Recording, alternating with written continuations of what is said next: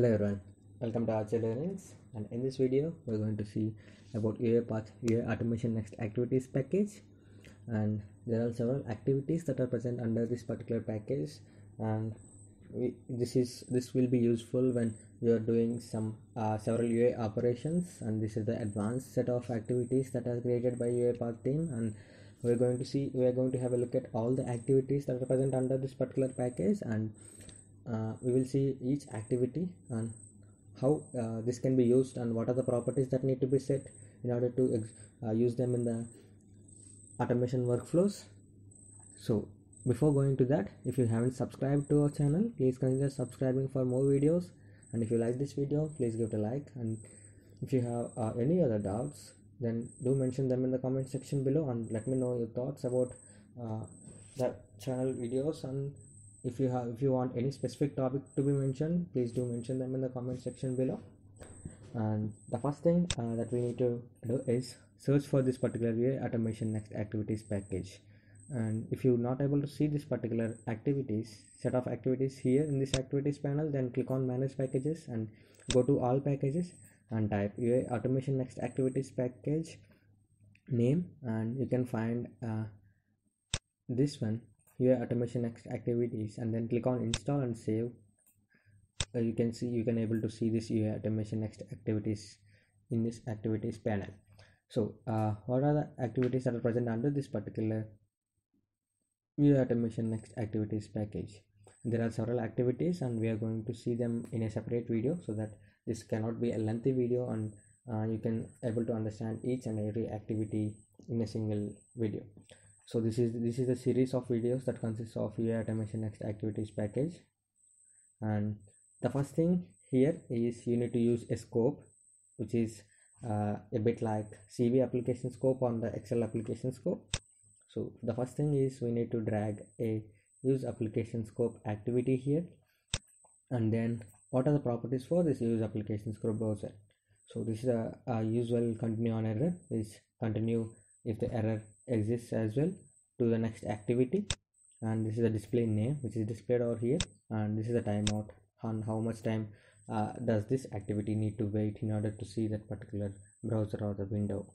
So the input, this is the input where we have three options, which is unified application target. So this is the target app where we indicate this particular screen or application. For this particular demo, we are using the Amazon website. So what we are going to do here is we are opening this particular website, and here we can see this is highlighting in a white color. So we are going to highlight this in a different color using UiPath Automation Studio. And how we can achieve that, first let me tell you this as well. So let me click on indicate and click on select here. Here we can see it as Amazon website. It is Amazon.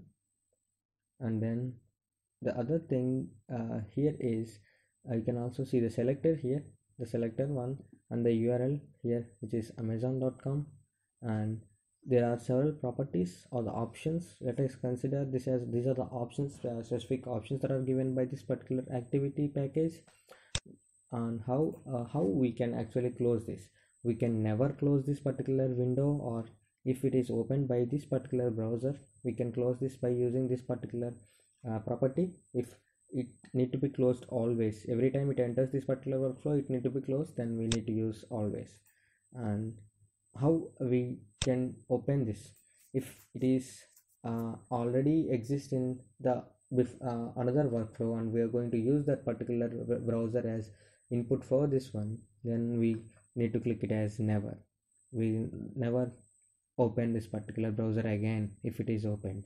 If it is not open, then we need to open this particular browser. Then we can select if not open property. If always, we need to open this particular browser, click on always. Here I need to open it always, so I will select it off always, and then I will close it always because I will make it as always. Then here we can see the Amazon URL, and here is the URL.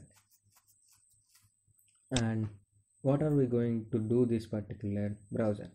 The first activity that we are going to see in this set of activities is highlight. So drag and drop the highlight activity here, The properties for this highlight activity is the continue on error, delay after and delay before, which is given to this particular element to load, and the timeout. And the other options is color. We can also we can click on this particular icon, drop down icon here, and then see different colors: green, yellow, and pink, indigo. We can select all these colors in order to indicate this particular or highlight this particular click or the selector that we are selecting here, we are indicating here. So let me indicate it first. So I can indicate this particular cell, and it is searching for the target selectors, so it will take the default selectors, and we need to click on confirm here, and this is selected there, right? So what is this particular duration option here? This is nothing but how much time, the amount of time that the highlighter need to be displayed to the user or in the automation workflow. If it is not given any value, the default value is 2 seconds, and if we want it to be displayed more than 2 seconds, then we need to mention it as the integer values, which is seconds. If I mention it as 5, then it will be 5 seconds. So let me execute this workflow and see what happens. Now it need to open another browser and open Amazon website, and it need to highlight this particular cell there. So it is highlighting that cell. It will wait for 5 seconds and it will disappear. So this is how it actually works on highlighter, and then this is how you will use the application scope for this UI automation next activities package. And here sometimes you may face the errors, because I face the error of while I am using the screen recorder, it actually not taking this URL as an indication element. It is showing me the screen recorder indication elements. That's why how I taken this here, and then now it is actually taken this instead of the screen recorder. So if you facing those issues, then it will maybe because of that. And if you like this video, please give it a like. If you haven't subscribed to our channel, please consider subscribing for more videos. And if you have any other doubts, please do mention them in the comment section below. Thanks for watching.